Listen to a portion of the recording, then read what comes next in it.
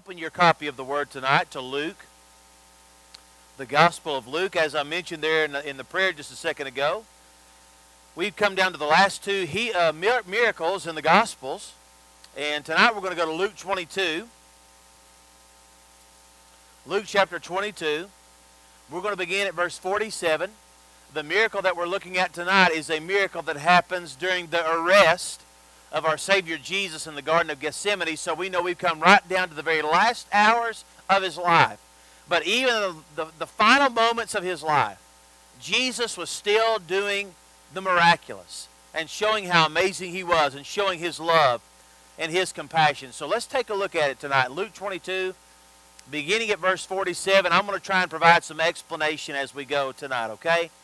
So the Bible says there in Luke 22, 47, that while Jesus was still speaking. Now, you say, I don't understand. What was he saying during that time? Well, remember, Christ had been with his disciples in the Garden of Gethsemane. The last Passion Week, all the events of Sunday, Monday, Tuesday, Wednesday, all of those things have played out. Christ is in Jerusalem. He's come to his last moments of his life, and he knows his hour is at hand.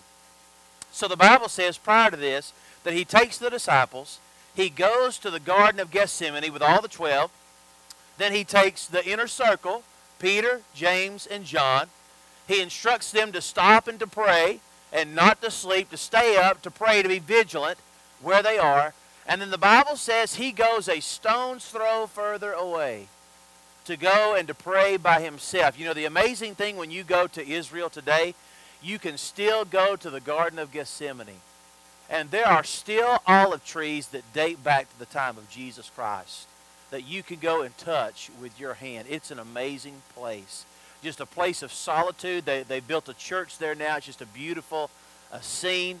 But back during the time of Christ, it was just a garden that would have been lined with olive trees. And there he went with his disciples just to stop and pause and pray prior to his crucifixion.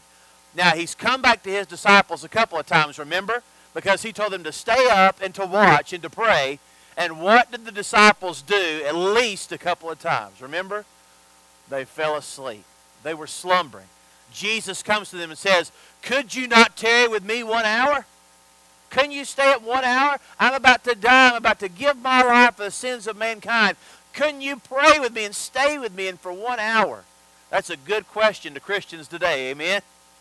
We have 24 hours in the day. Couldn't we tarry with the Lord at least for an hour, perhaps, maybe?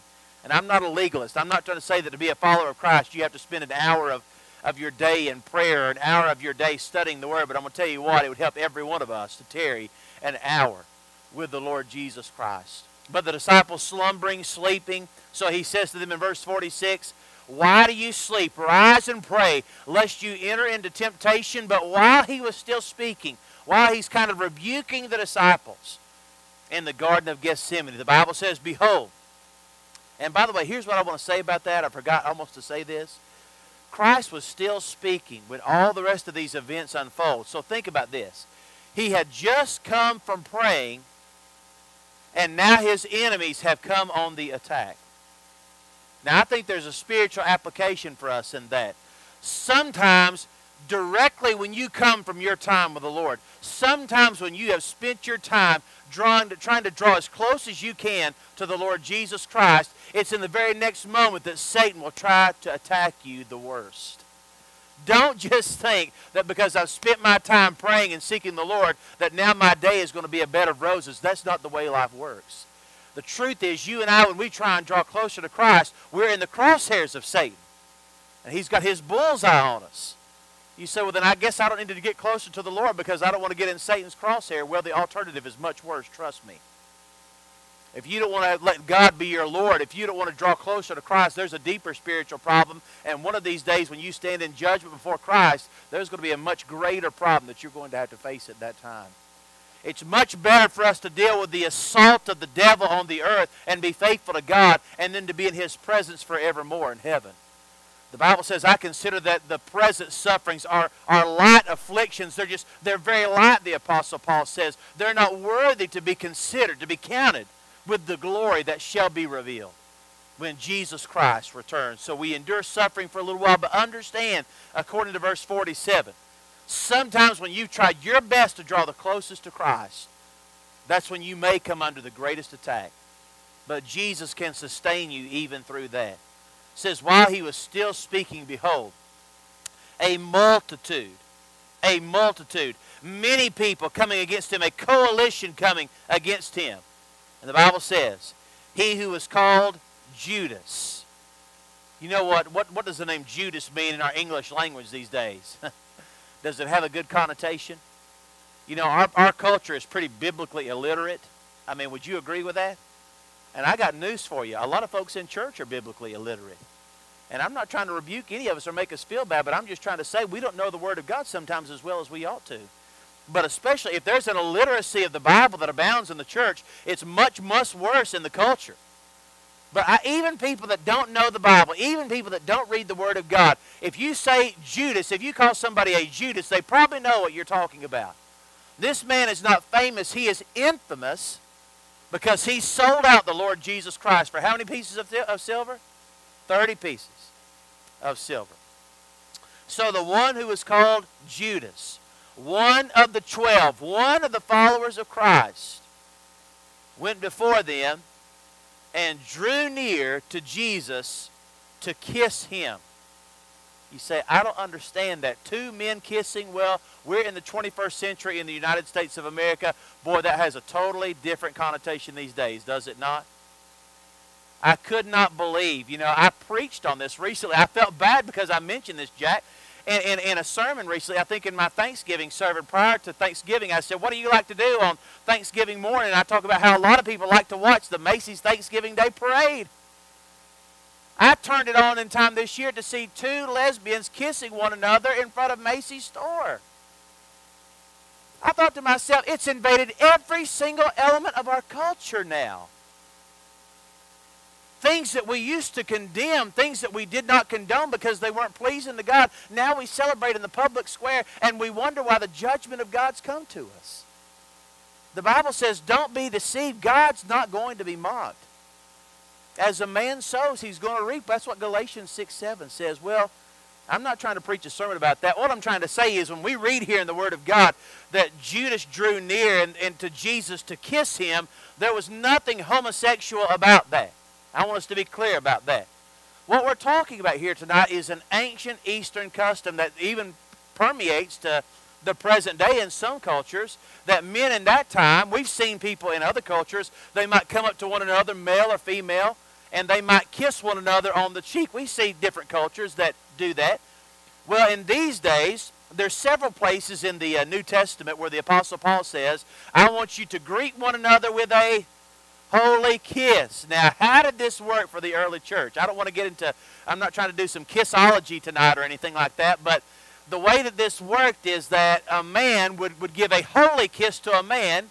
I'm kind of glad that we don't do this custom anymore. They would actually kiss one another on the lips as a gesture of not sensual love, but of brotherly love and a shalom and a blessing of peace. It was always a male to a male, a female to a female, so there'd be no appearance of impropriety.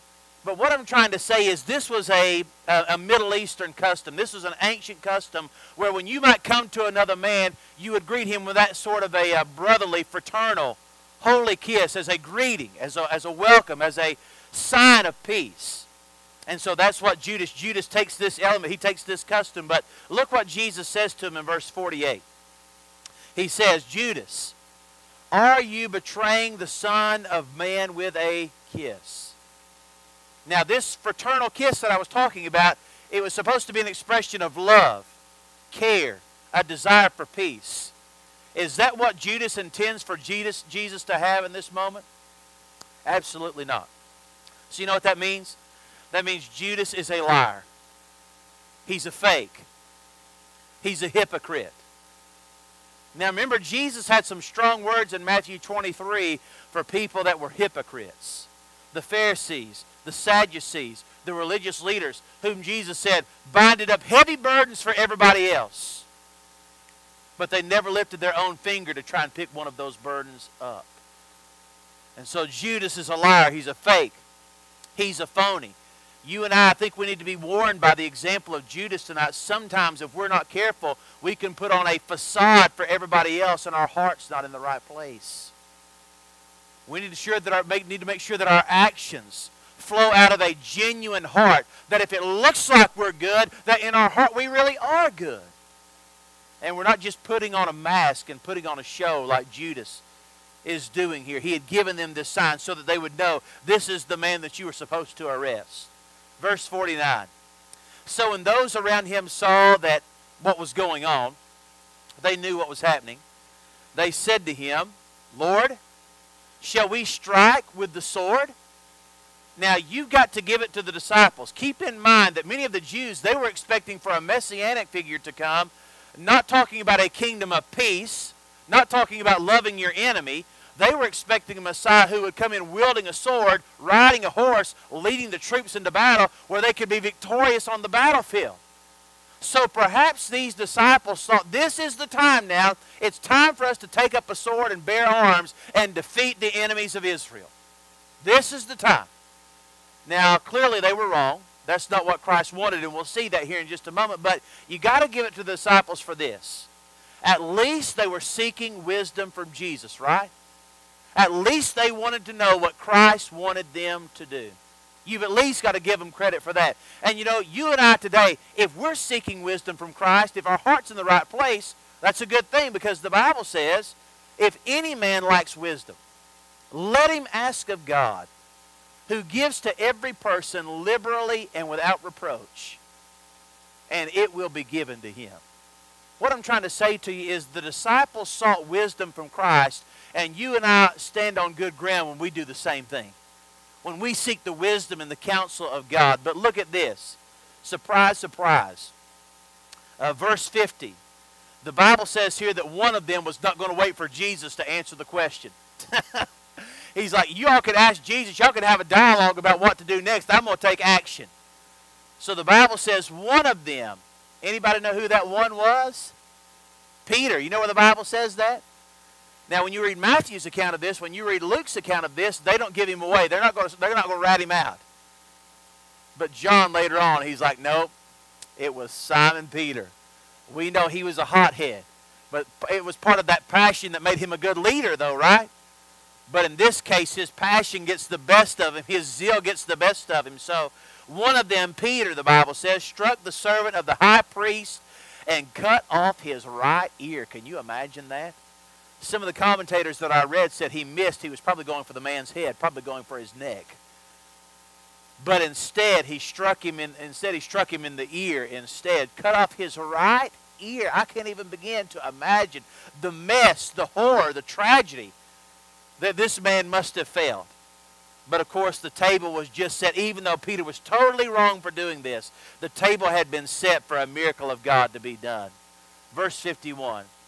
Jesus answered and said, and Peter doesn't listen for this answer to the question. He's already cut a man's ear off. But here's the answer to the disciples' question. He says, permit even this.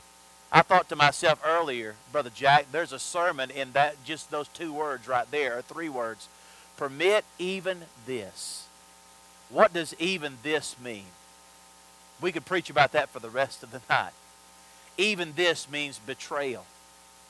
Even this means arrest. Even this means harassment. Even this means being hit in the face with a man's fist. Even this means being struck. Even this means being yelled at and cursed at. Even this includes being spat on. Even this means having a crown of thorns shoved down onto your brow, a cat of nine tails woven together, and the flesh of your back being torn off, and carrying a crossbeam outside the city wall, and dying for the sins of mankind on a wooden, horrible, cruel cross. That's what even this means. They probably didn't understand. But Jesus says, permit even this. What he's saying is, permit me to die. Let me die. And the Bible says that he touched the man's ear and he healed him. I wonder what he did. I wonder if he just picked up the ear that was on the ground or he put it back on. I wonder if he just put his hand over the man where his ear had been cut off and a new one just grew. I don't know. All I know is that the man had a brand new ear because of the miracle-working power of Jesus Christ.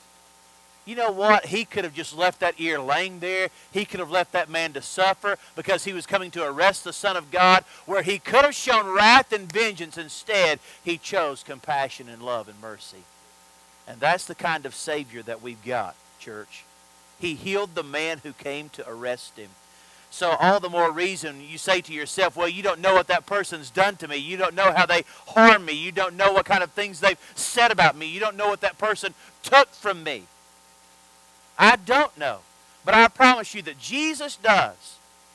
And this is the same man who said, pray for your enemies. Love your enemies. Bless those who curse you and spitefully misuse you. Because you see, the sad truth is, Jesus practiced that in his life. He set the example now for us to follow. So verse 52. Jesus said to the chief priests, captains of the temple, and the elders who had come to him. And that's quite a group that came to arrest Jesus, right? He says, have you come out as against a robber with swords and clubs?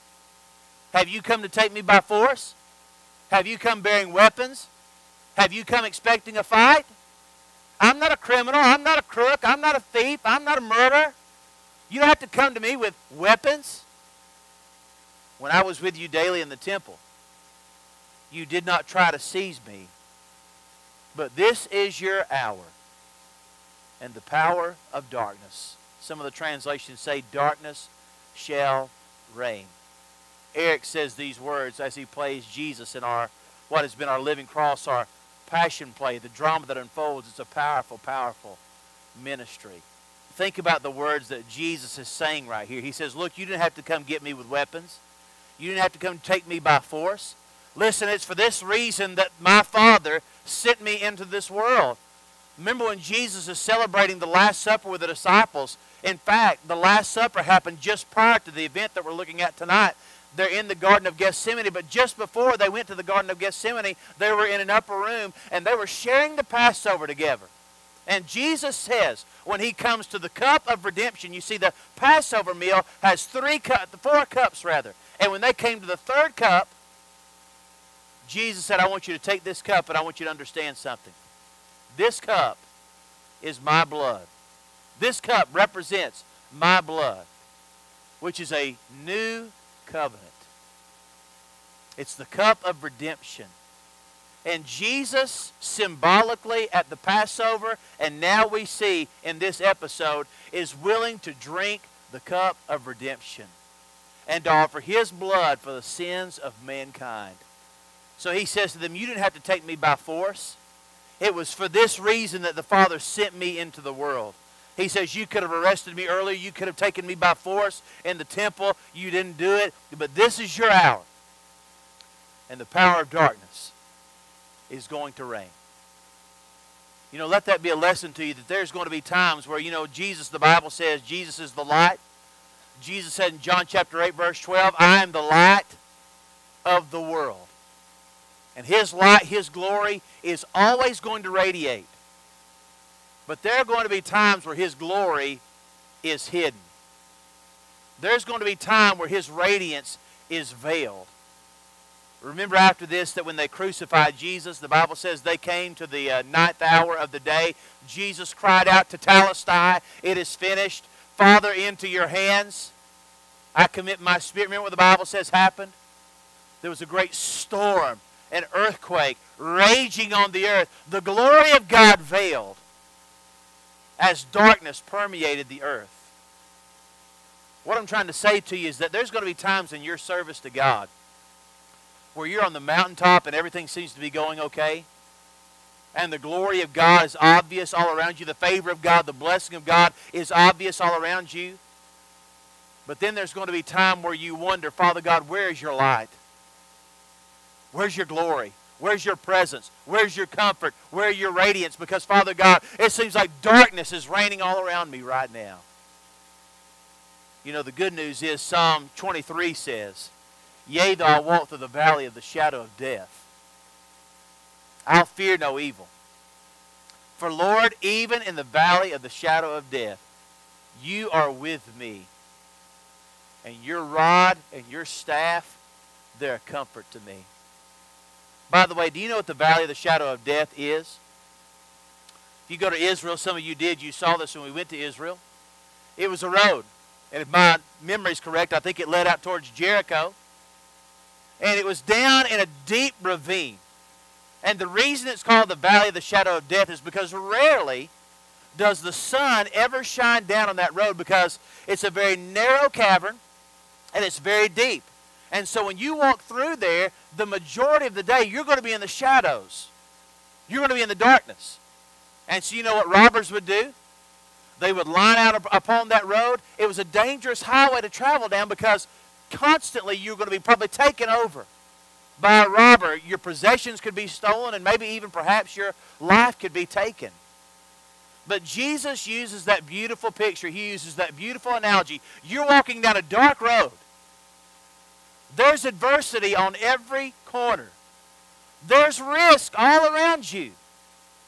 But no matter where you go, no matter what you do, even if you walk through the valley of the shadow of death, I'll be there with you.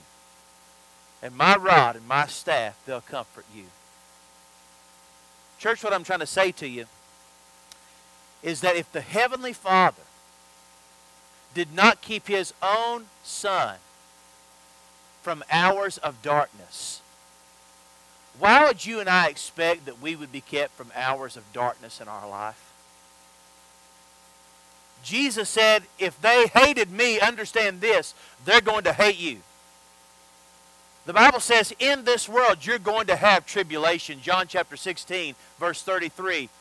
But He says, take heart, Jesus says, because I've overcome the world.